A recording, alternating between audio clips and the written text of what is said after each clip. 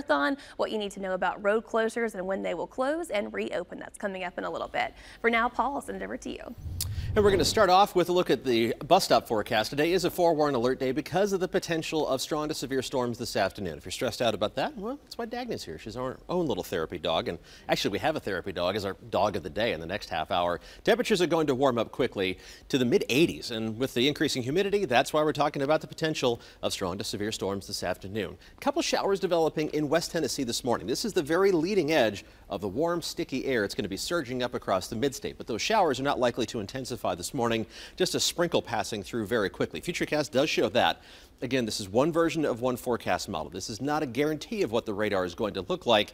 This is kind of the worst case scenario of what the radar could look like this afternoon, with strong to severe storms already in the western half of the mid-state by noon, but just really crossing over the Tennessee River at that point, with the strongest storms developing later in the afternoon. So let's move it forward a couple of hours, and you see I-40, it's kind of the dividing line. Farther south, you're likely to stay dry, much less see any severe weather. Farther northwest, as you go even a mile farther up I-24, you're going to run into a greater severe weather threat as we head through the afternoon. Metro Nashville is going to be on the dividing line, but any of these storms, if they develop, that's the question mark. Do they punch through the lid on the atmosphere?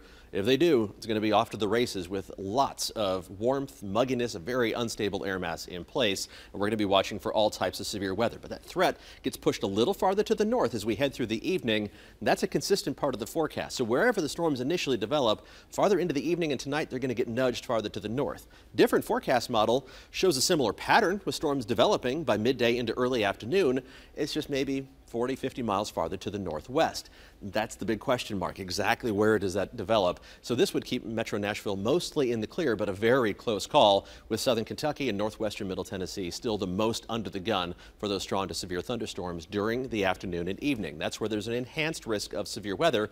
That's level 3 out of 5. That's a big deal. Confidence, though, low because we don't know exactly where those storms are going to pop up. If they develop just a little farther south, then that has to be adjusted as well.